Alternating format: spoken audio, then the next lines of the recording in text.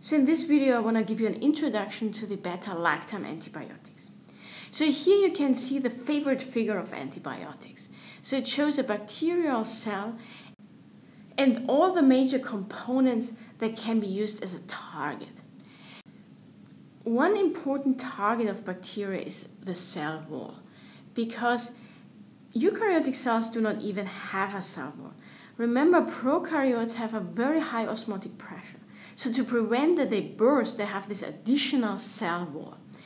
And this serves as an ideal target of antibiotics. So we have two big classes of drugs that both inhibit the cell wall synthesis. So they both just inhibit the making of the cell wall. One important class of drugs are the so-called beta-lactam antibiotics. A second, much smaller class of drugs are the so-called glycopeptides, with the major example vancomycin, which also inhibits cell wall synthesis, but slightly different. So let's start talking about the beta-lactam antibiotics. Why are antibiotics referred as beta-lactam antibiotics? Because they have a beta-lactam ring, a four-membered ring, and you can find this ring in penicillins, cephalosporins, monobactams, and carbapenems. And these are the classes of antibiotics that are referred as beta-lactam antibiotics. I always like to think about penicillin being a house with an extra room. So the extra room is a beta-lactam ring, which is this important structure which is responsible for how these drugs work and also how bacteria get resistant against it. And there's always going to be some side chain, so you can think about it like having cable TV on this extra room. The cephalosporins are slightly different. It's just kind of a basement that is built onto this house. And so for the monobactams, unfortunately the house is not anymore here, so you're going to left over with the extra room. And the carbapenems have also kind of the house with the extra room, but they just look slightly different to the penicillins. So the beta-lactam ring is responsible in two ways. Number one, that's how the drug works. So without this beta-lactam ring, there is no effect against bacteria. The other very important thing about this beta-lactam ring to know is that this is the most sensitive part of the molecule. And bacteria unfortunately know that. So they know that the beta-lactam ring is required for the antibiotic to work.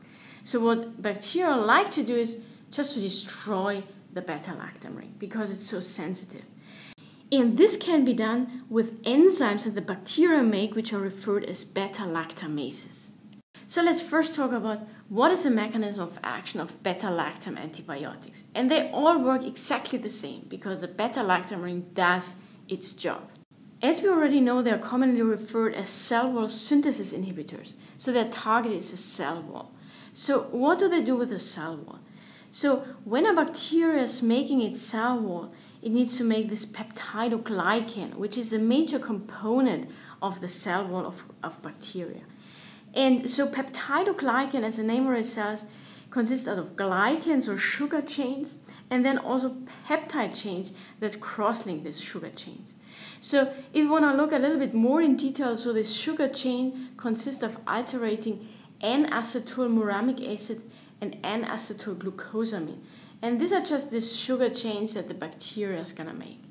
But as you can imagine, just sugar chains are not going to give the cell wall any rigidity. So what the bacteria does is it synthesizes some peptides onto this sugar chain, and then an enzyme comes, which is called the transpeptidase, which are going to hook up this peptide chain with a so-called pentaglycyl unit, and then these sugar molecules have been cross-linked. I have here listed the sequence of the amino acid that are kind of hooked on to this sugar molecule. So what happens if you have a beta-lactam antibiotic on board? So it turns out that the beta-lactam antibiotics inhibit exactly this cross-linking step that is facilitated by the enzyme transpeptidase. And it turns out that the beta-lactam antibiotics in a three-dimensional structure look a little bit like this D-aller that is kind of the target of the transpeptidase that this enzyme is going to recognize and try to link to this pentaglycyl unit.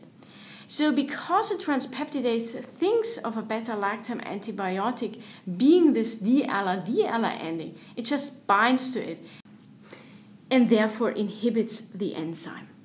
People found that this transpeptidase is the target of the penicillins. They were so excited that they even kind of renamed the enzyme. And a lot of times you're going to see the name PBP, which stands for penicillin binding protein, which is nothing else than the transpeptidase. It's just a different name because the people were so excited to have found the target of penicillins. So the next thing that I want to address is, where are these PBPs, these penicillin binding proteins, or the transpeptidase, this enzyme that the beta-lactam antibiotics target? And it's very important to know that these PBPs are intercalated into the cell membrane. So remember, the cell membrane is around the cytosol and or the organelles of the bacteria, and the cell wall surrounds it. So if we administer a beta-lactam antibiotics, it's important to realize that this drug needs really to get to these PBPs.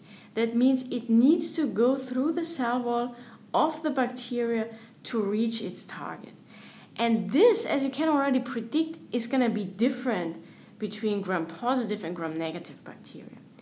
This peptidoglycan layer of gram-positive bacteria is thick, but it's like a mesh, so it's not a barrier for drugs. So for gram-positive bacteria, it's not going to be a problem for our beta-lactam antibiotics to get through the cell wall and to target the PBPs. However, it's completely different for gram-negative bacteria, because remember, gram-negative bacteria have this additional outer membrane, which is a lipid bilayer. So again, if you're going to apply a beta-lactam antibiotics, the target is here, the PBPs in the inner membrane. So the drug needs to get through this lipid bilayer in order to get to its target. And as most of the antibiotics are pretty hydrophilic molecules, it's not going to be easy to get such a dense lipid bilayer. So the only option that we have to get our drug to this PBP here is to use the so-called porin channels. So the bacteria have some channels for hydrophilic molecules, for solutes, being able to take up some important nutrients. And the drugs also can go through these porin channels. The problem is just the porin channels are pretty tight, so you cannot have any bulky molecules, are never going to get through. And furthermore, some bacteria just have very limited amount of this porin channels, so this can be another problem.